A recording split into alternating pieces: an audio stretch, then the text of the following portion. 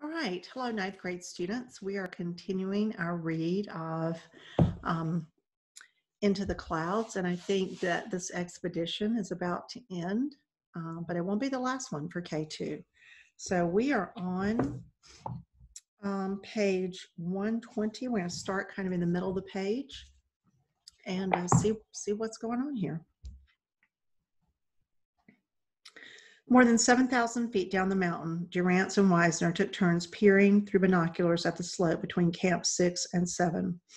Before noon, they had seen 3 tiny dots move up the slope. Around 5:30 p.m., they saw 3 climb down. The mood at base camp darkened. The Sherpas had made it to 7 after what must have been an incredible feat of speed climbing. But where was Dudley Wolf? Wisner insisted it was nothing to worry about. Wolf would be standing at base camp in 2 or 3 days, ready to begin the trek home. Durrance didn't believe it, and he began to mope around the camp in a noticeably anxious state. Several porters who had stayed at base camp to help them clear out told Durrance he had been full of jokes on the march to the mountain. Now, they complained, he barely cracked a smile. After a day of high winds and blinding snowfall, Wisner and Durrance again peered up the slope, but clouds hid the high camps from view. The next day, too, they saw nothing. Finally, at 7:30 on the morning of August 2nd, Durrance spotted a lone figure making its way down the rock and snow camp below 6. By early afternoon, the figure appeared in base camp. It was Tsering Norbu, exhausted from a sprint down the mountain. When he managed to catch his breath, he told his story in broken English. After waiting out the storm, Kakuli, Qatar, and Finsu had gone back to bring Wolf Sahib down. Tsering waited for them all day and night. He waited the next day, calling up the mountain and hoping for a response. Finally, he gave up. He was in no condition to challenge the Black Pyramid by himself. And even if he made it to Camp 7, what would he find?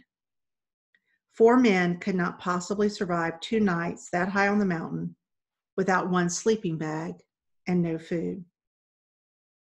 Fritz Wisner, refusing to believe that he had lost 4 men to K2, made one more desperate attempt to get up the mountain. But the rescue was doomed before it started. Tsering was exhausted and terrified of the mountain that had swallowed his 3 Sherpa companions. Dawa had shooting pains in his chest and could barely get a sound through his throat. No matter how deeply Wisner breathed, it felt like oxygen never reached his lungs. The 3 men got as far as Camp 2, where a storm pinned them down for 4 days. Finally, they staggered back to base camp. Depressed and defeated, the remains of the 2nd American Karakoram expedition left on August 9th and started the long march out from under the shadow of K2. By the time they left, Wolf and his rescuers had been missing for 10 days with just 1 sleeping bag and no food. It was certain, Wisner would write in his first public account of the expedition, that neither our brave Dudley Wolf, whose determination and ability had grown the higher he went, nor the 3 unforgettable Sherpas, Basang Kakuli, Basang Qatar, and Finsu, who so gallantly had done their best to rescue their Sahib, could possibly be alive. They have as their monument a more beautiful structure than any man will ever erect. K2. And here's a picture. A more beautiful structure than man will ever erect.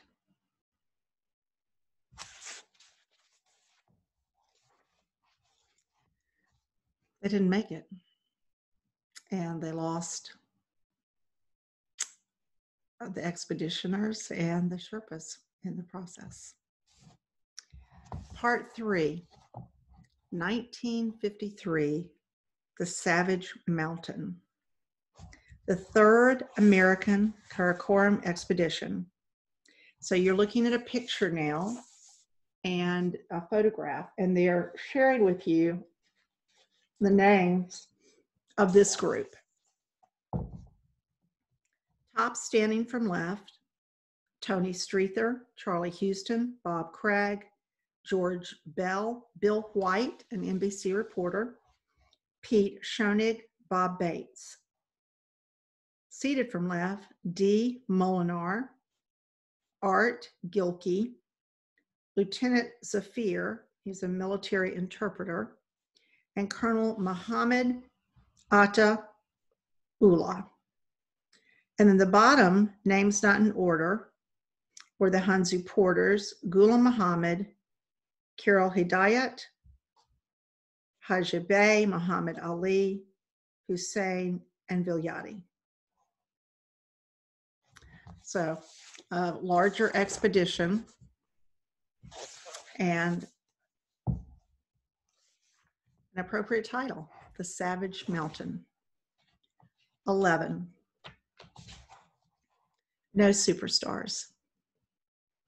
To Charlie Houston's kids, Penny, Robin, and David, it felt like Christmas had never ended. In the spring of 1953, boxes arrived almost every day at their house in Exeter, New Hampshire. Each box had a new curiosity inside. There were ropes and metal clips called carabiners, boots with rubber cleats and crampons with 2-inch metal spikes, fluffy down jackets and wool socks that looked like they'd been made for giants. Then there was the food, exotic food, magically transformed from its natural form into something else. For weeks, the Houston kitchen had been a testing lab for a very strange feast. Boxes came packed with dehydrated meat bars, a pound of steak shrunk to 4 ounces of sinew. Potatoes and vegetables and soups had been dried and ground into powders. With a little water added, the powders congealed into something that a person might want to eat if he happened to be stuck in a tent on the highest reaches of a mountain. That, of course, is where Charlie Houston wanted to be. Ever since news of Weisner's failure made it back to the States, Houston and Bob Bates had been dreaming about a return to K2. Now it was finally going to happen. It had been 14 years since Dudley Wolfe, Pasang Kakuli, Pasang Qatar, and Finsu vanished on K2. Since then, the world had come apart and pieced itself together again. 3 weeks after Weisner and Durrance trudged off the Baltoro Glacier and back to civilization, 1.5 million German soldiers stormed into Poland. World War II spread across the globe. For at least 6 years, no one climbed mountains except soldiers looking for an advantage over enemy troops. During that time, at least 30 million people died on the battlefield and in German prison camps. Entire cities were leveled by firebombs. It was enough to make most of the world forget the deaths of 1 wealthy American adventurer and 3 professional mounted porters from Nepal. But Charlie Houston remembered.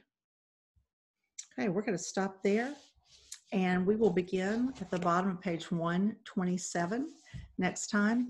Thank you so much, 9th graders. I hope you're well. Take care of yourselves. Bye.